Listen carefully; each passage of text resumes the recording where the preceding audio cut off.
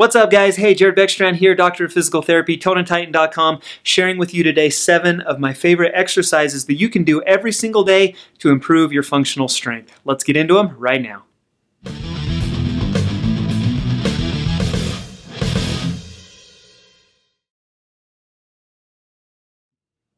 All right, you guys, hey, thank you so much for joining me today here on Tone and Titan. I'm excited to be able to share a little bit of what I know with you. Hope it helps you guys out. If it does, be sure to hit that thumbs up button down below.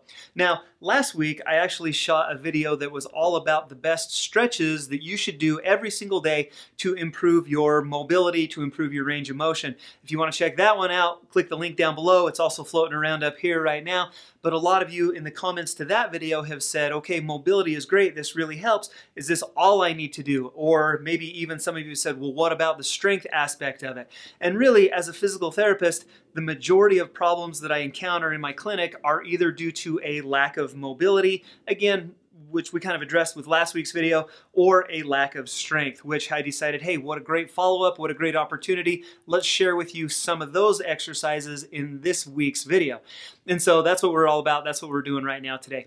Now, it's important. I want to make one distinction very clear. These are exercises that are geared towards functional strength. Now, when I say functional strength, I mean we're going to be working every major muscle group at least a little bit with these exercises. If you're here for mass gains, if you're here for strength, if you're here for hypertrophy, you're in the wrong place. These are going to be more functional exercises. We're just going to improve strength to the point where you become just a little bit more functional. There's not going to be any weights, there's not going to be any equipment. Therefore, there's not going to be what we call a progressive overload. I'm not going to be increasing the resistance while decreasing the reps in order to promote hypertrophy and mass and strength gains, things of that nature. And you should be able to do these things every day because there's not that progressive overload. These ones are safe to do every day. My goal is to show you some everyday exercises that you can do to hopefully become a little stronger, a little healthier, and a little more functional overall. As I run you through these today, I'm going to take kind of a top-down approach. We're going to start kind of neck,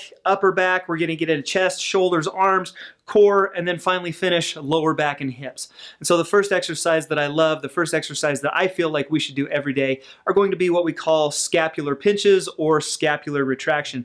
This is great. Those of you who might be experiencing neck or upper back pain, this is kind of my bread and butter. This one's for you. What you're going to do is just simply stand upright and then squeeze your shoulder blades together and then also try to pull them down. And so you're going to retract your shoulder blades together, squeeze those muscles between your shoulder blades, and also try to pull them down.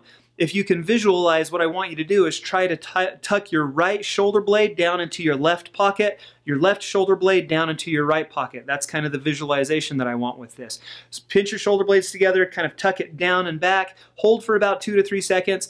3 sets of 10 is your first exercise. Scap pinches helps with posture, helps with neck pain, helps with upper back pain. It's a great exercise that you need to be doing.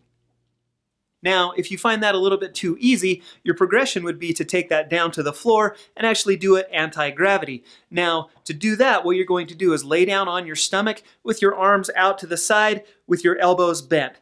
The visualization here, what I want you to try to do is extend your chest up off of the floor and then tuck your elbows down into your pockets. You're going to hold that one for 2 to 3 seconds and then return to the starting position. This is another great exercise. Again, kind of the progression to the scapular pinches. We make it a little harder. We do it anti-gravity, but we're also using a lot more of our spine extensors. As our back is extending up towards the ceiling, it just kicks on a lot more of the spinal extensors, these muscles that we just don't work very much throughout our day.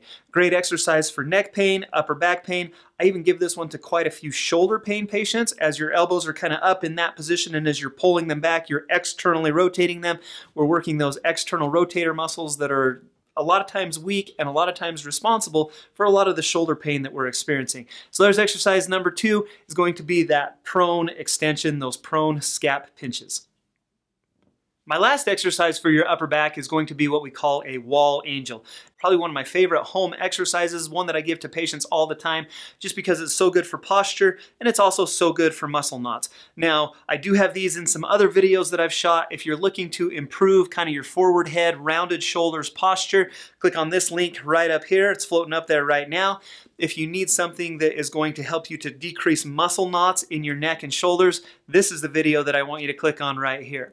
But let me show you how to do these wall angels. You're going to come up to a wall. I want your butt, your shoulder blades, and the back of your head up against the wall. Your arms externally rotate until you get your knuckles back to the wall, and then you're going to hold those points of contact as you slide your knuckles up and over your head and then back down to that starting position. What we're going for here, you should feel that between your shoulders and again in the back, kind of back of your shoulder blades, those external rotators. Those are the muscles that are going to keep you in this nice tight position while you're doing your wall angels.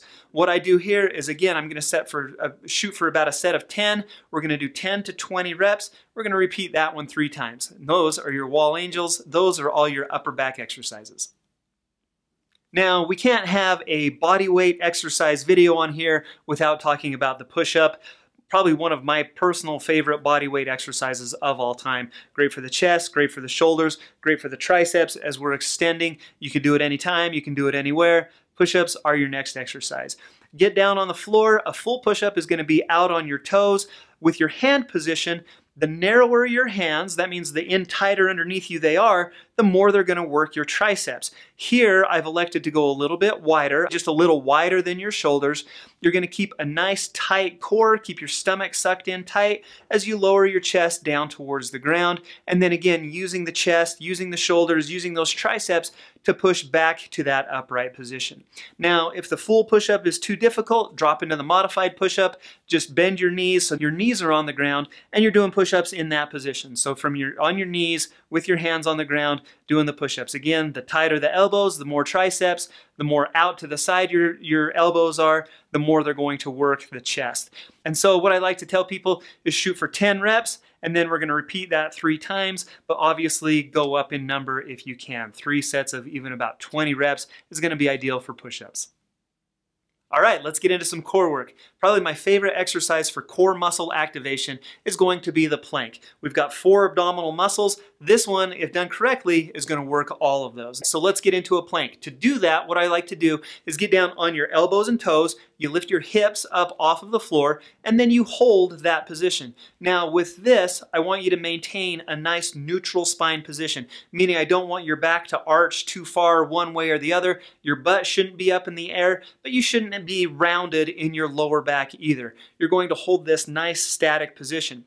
Now here's the bonus. I said it works all of your core muscles. It only does that if you suck your belly button in. So you're in this nice plank position. Now what I want you to do is try to suck your belly button into your spine. What that does is actually activate your deepest abdominal layer. That's your transverse abdominis muscle. That's your deepest abdominal layer. That's going to work that layer in addition to the other kind of more superficial layers as you're down in this plank position.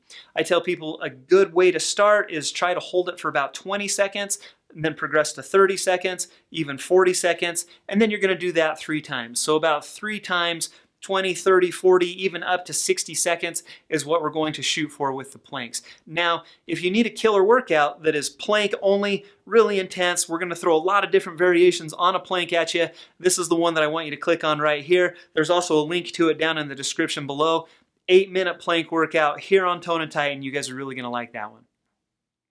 Now we get to the lower body, and if I'm going to pick one lower body exercise that I love as far as function, as far as strength, as far as kind of biggest bang for your buck, working the most muscle groups, it's going to be a squat.